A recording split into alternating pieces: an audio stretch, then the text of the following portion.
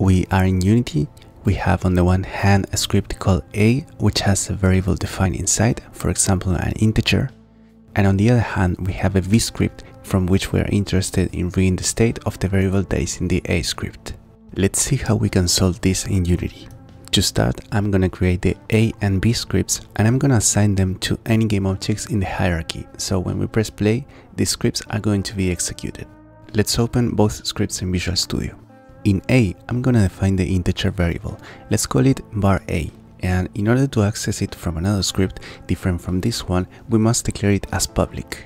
Now go to Unity, choose the game object that has the a script assigned, and in the inspector we're gonna write some value to this variable, for example 6.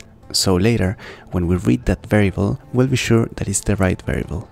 Now go to the v script, which is the one that interests us, because here is where we want to do the reading of the variable defined in the a script.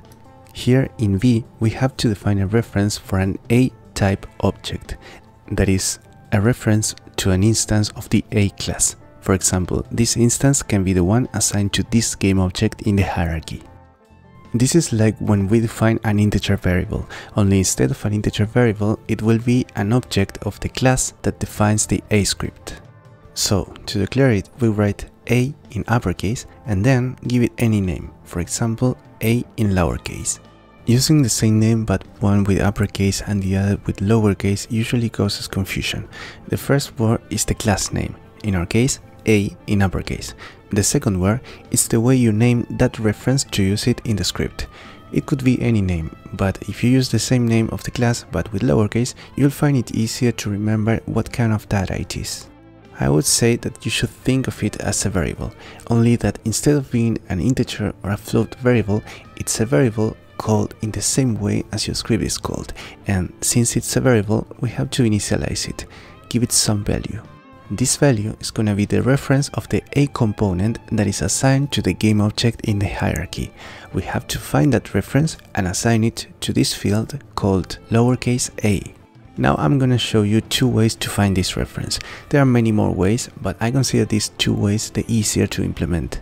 The first is to define the reference of this object as public with public visibility.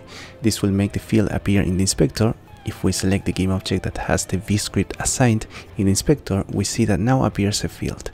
And we can drop an a-type object to this field. So what we do is take the game object that has the a script assigned, drag it to this field, and Unity will automatically extract the reference of the a-type object. This is the simplest way to find a reference, but you may not always be able to do this, so let's look at the second way to find references. Now we're gonna find the reference using a programming instruction. In the start method of the v script, we're gonna write the instruction a in lowercase equals find object of type, and between the greater than and less than signs, we're gonna enter the name of the class. That is, the class of the object we wanna find. In this case, uppercase a. Then open and close parentheses, because this is a method that will be executed, and end with the semicolon. This instruction will check all the game objects in the hierarchy until it finds one that has the uppercase a component assigned.